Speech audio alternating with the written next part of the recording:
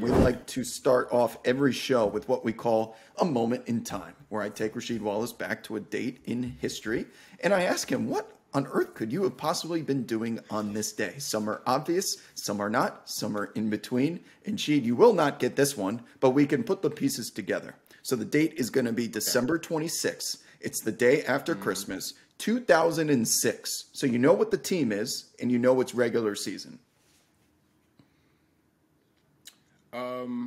I think 2006, the day after Christmas, was it?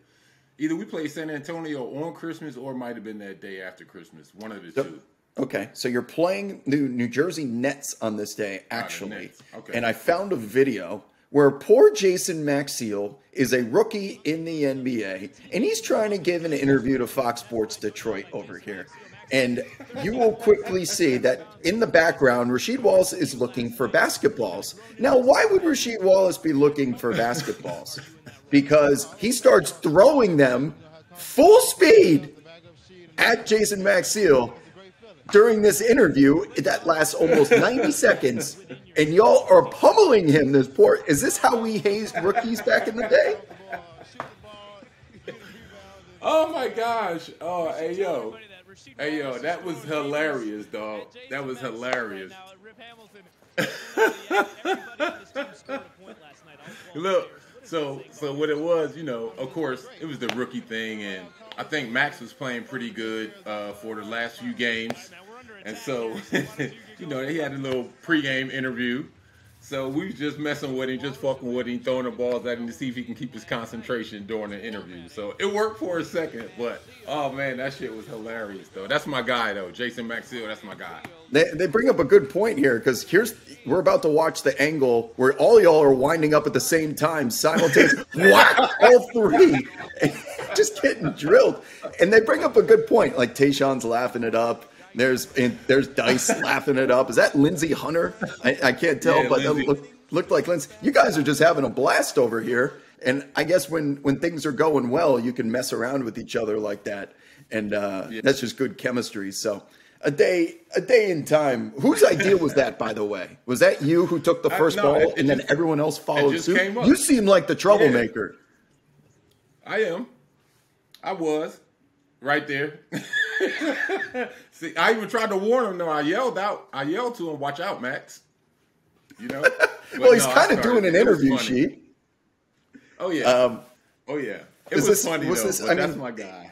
Yeah. So 2006. I mean, what did you guys have rookies do as a part of like the hazing? Because now they buy Chick-fil-A for the whole plane. When you go on a road trip or.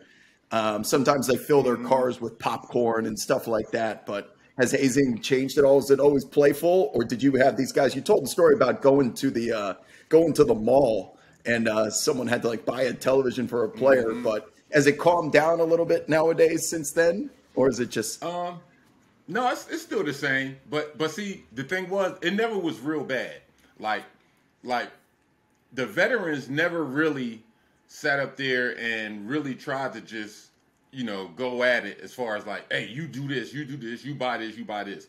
It was like, all right, they really felt you out. And it was like, they only asked you once or twice to test your character.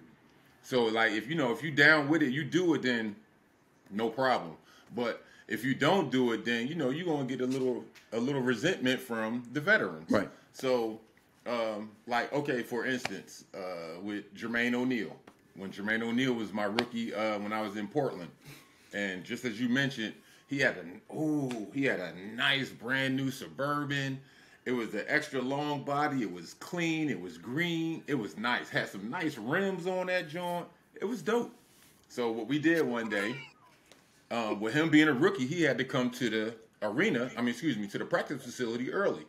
So when he came to the practice facility, his keys is already there. So he's in the gym. He's in a weight room doing this thing. And what we do, I take 6 giant bag, the value bag of popcorn from the arena, right? And boom, we stuff his car full of fucking pop. Open the sunroof, stuff his car full of motherfucking popcorn, and then crack the window a little bit so we could close the sunroof. For, of course, the birds and rain won't get it, but left it there. So then, after practice, so He go out to the car, so we all out the window like this. We all looking out the window. As soon as he opened up the door, it wasn't nothing but a heap of damn popcorn that came out. He's like, man, what the fuck? Oh, he was hot for a second, but he laughed it off. He had to end up selling his car, though. He's like, man, I can't get the popcorn smell out of my car. Oh, shit. So it was fun. We did, just do little fun things like that. When I was in Detroit, I taped the rookie to a chair, and we rolled the chair into the shower, and so he was getting wet, and we dumped ice in his lap.